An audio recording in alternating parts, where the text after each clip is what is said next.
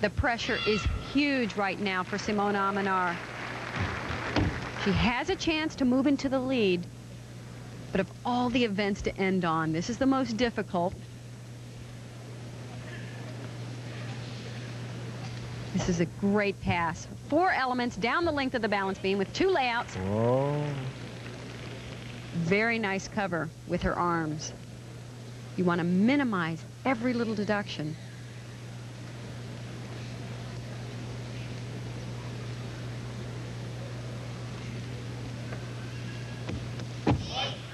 Oh, another slight bobble. I think it's already too much. The combination of the two.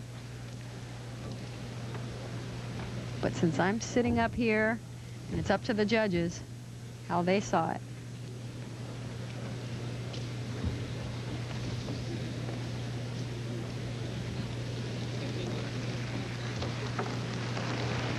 Remember, Podkopayeva had a little bobble on her beam routine, scored a 9.787, a little higher than we thought she was going to get. The judges didn't hit her too hard.